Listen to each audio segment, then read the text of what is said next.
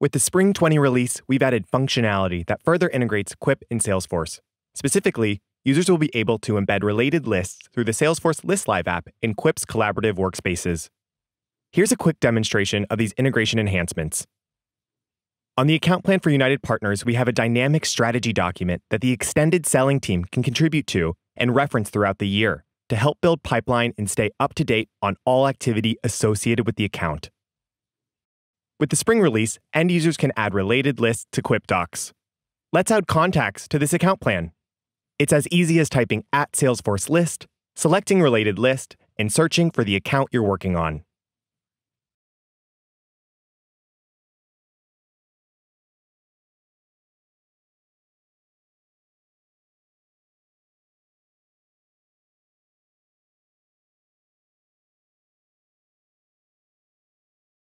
From this same view, they can also update information in bulk with Salesforce list views.